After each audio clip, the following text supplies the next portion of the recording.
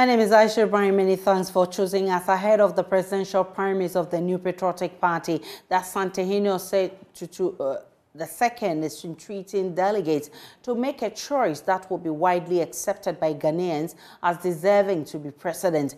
By this, the Asantehene believes the party would place the national interest above parochial and partisan interest. He says the NPP should make a choice competent enough to serve as president. Nanaya Ojima has more in the following report. NPP Flagbearer aspirant Francis Adenimo, in the company of his campaign team and supporters, paid a courtesy call on the Asantehene at Menchia Palace. The visit was to make clear his intentions of contesting the NPP's flagbearership. The Asantehene says, though the election is internal, it has an impact on the country as a whole. He wants aspirants to foster peace by running clean campaigns devoid of insults. Your party is electing a person who will eventually become president of the country, not just leader of the party. So you should elect someone who will be accepted by all Ghanaians.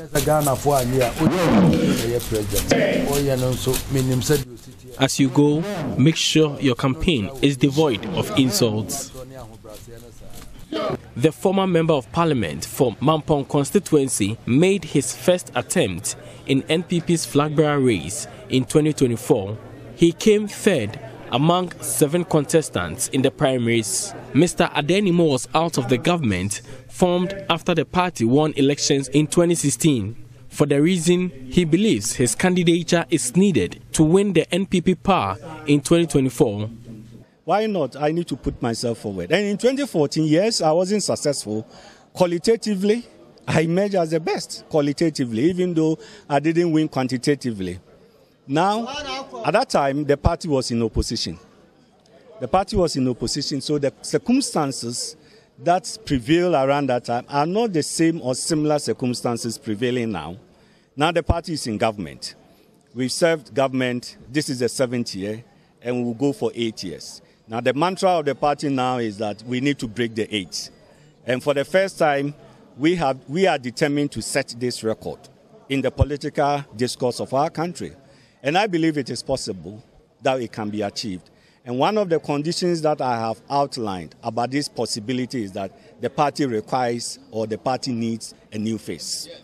A new face characterized by unblemishedness, a new face who will come with a new appeal and a fresh appeal, a new face who has a natural ability to unify people, not any kind of artificial ability, but natural ability that people resonate well with him.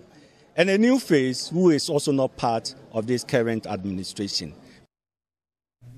For Joy News, Nanaya Ojima, Kumasi.